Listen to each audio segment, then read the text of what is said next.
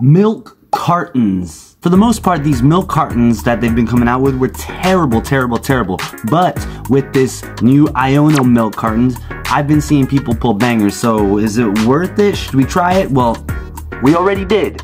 We did. And because this is pre-recorded, I can tell you that some bangers were pulled. Not even just okay hits. These were pretty dope hits. So buckle in. If you're new, welcome to the channel. Maybe hit that like and subscribe. No pressure though. Actually, lots of pressure. Hit it, bro. Hit it. Anyway, check it out. Snorlax. Snorlax. Snorlax.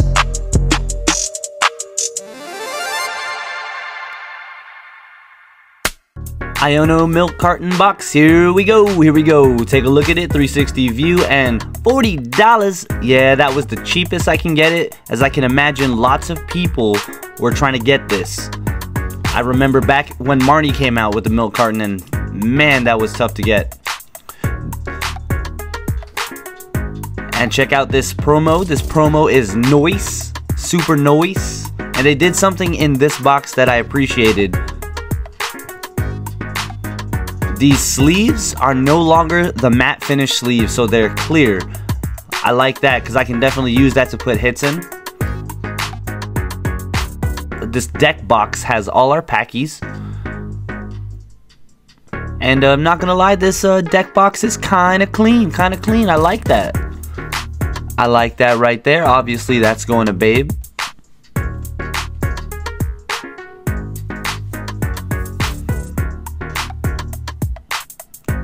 We'll take a look at this promo one more time, see how centered it is. Pretty nice. I don't like opening these up, so we'll keep it sealed for now.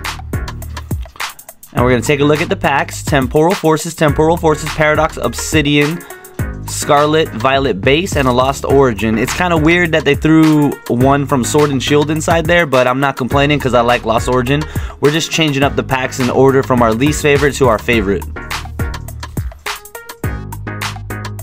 Pack number 1 is underway, and like I said in the intro, we've pulled bangers, so get ready. Get ready for this one.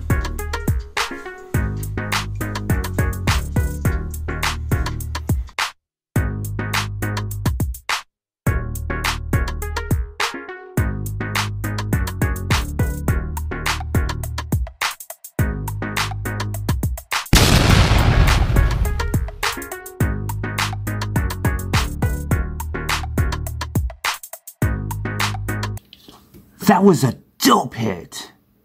That pack was so good it banged twice. Let's sort it out and get straight to pack number 2. Now, pack number 2, what will you do?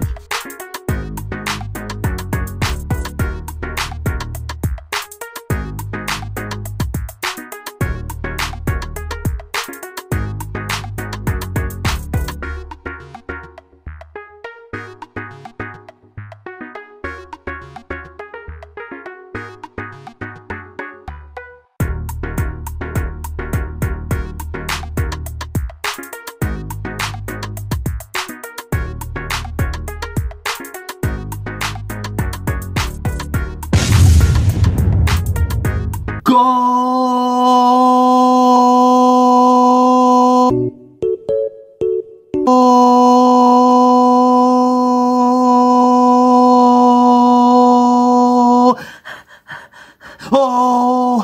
Old!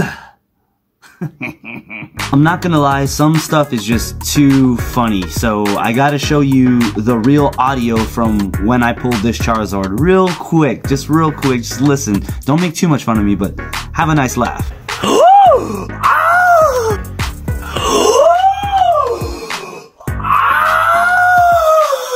I don't know.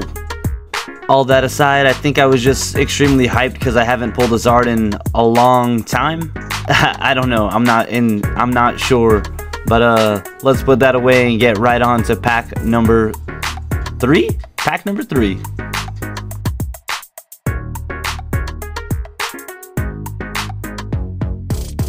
Paradox Rift is, in my opinion, where Scarlet and Violet nerfed the pull rates, because we all know that Paradox Rift, you can't get a double banger in it. So in my opinion, it's a little harder. A lot of people say Temporal Forces is harder, but I've had less luck with Paradox.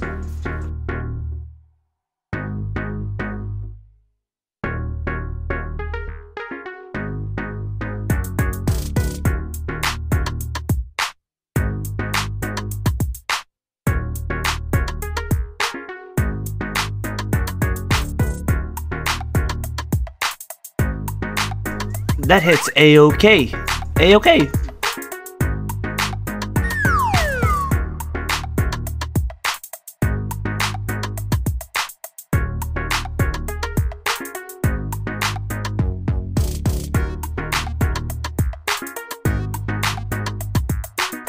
Right here we notice something kind of odd. Look at that code card. It's bent. You definitely don't want to see that, especially because we were on track. Like, everything's given us a hit so far. So let's see if the hit is okay, is damaged, or if there's even a hit in here.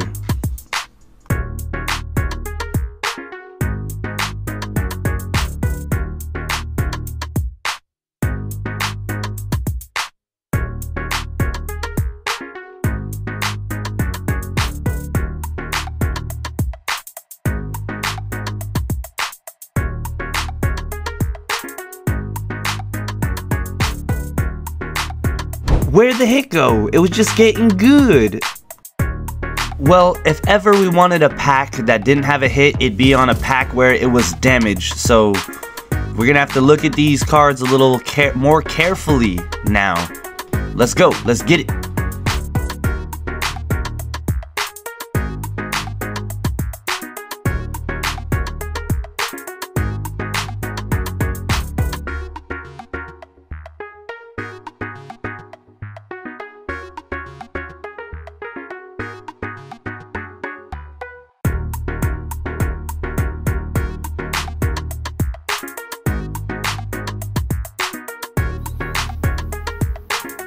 You hear that?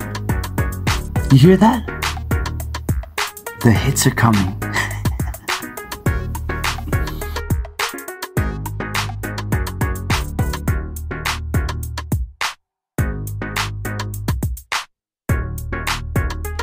Last pack, Sword and Shield era pack. Can we get a hit from this one?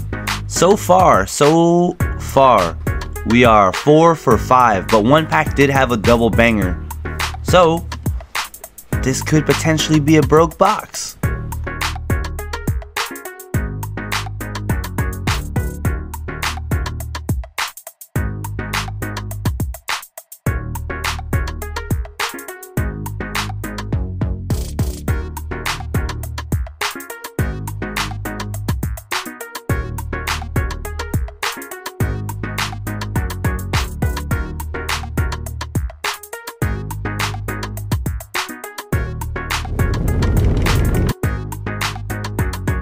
Broke box. Milk carton. No milk. 6 packs. 1 dud. If you made it this far, let me know what you thought about the vid. I also would like to know, do you think that Paradox Rift is worse than Temporal Forces or vice versa? And I want to know about your experiences. Have you ever had a broke box?